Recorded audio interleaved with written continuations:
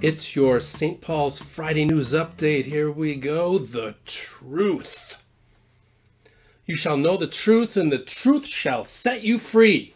John 8:32.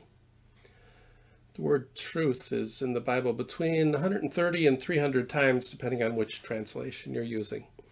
That is way more than preach, about a dozen times, and way less than love, over 500 times, and about the same as money. Does that mean that truth is way more important than preaching, way less important than love, and about as important as money?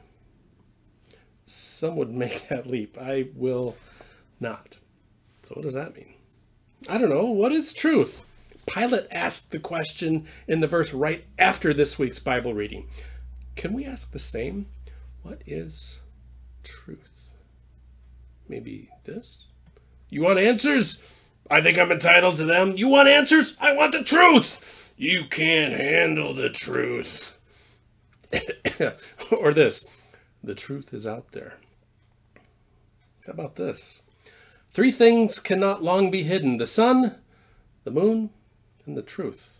Buddha. Or how about, the truth will set you free, but first it'll piss you off. Gloria Steinem, paraphrasing an earlier James Garfield quote. Can truth really exist? Is there absolute truth? What is truth? I'll see you Sunday.